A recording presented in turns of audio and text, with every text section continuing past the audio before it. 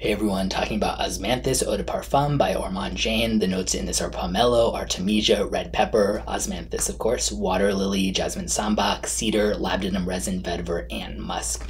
This starts off as like a delicate and sweet green, then becomes more floral with the very apricot-like osmanthus taking center stage. It almost kind of has like a light shampoo type of smell. By the dry down, it incorporates some light woods and a very slight leathery type of accord, though it always stays very clean overall. I really don't get much pimento and spice out of it if those notes are really there.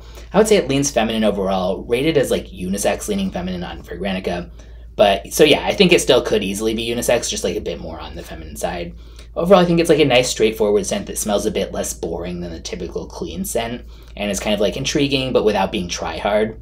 Yeah, moderate to good longevity and projection, 150 for a 50 milliliter, and I'll link in the description where you can check it out.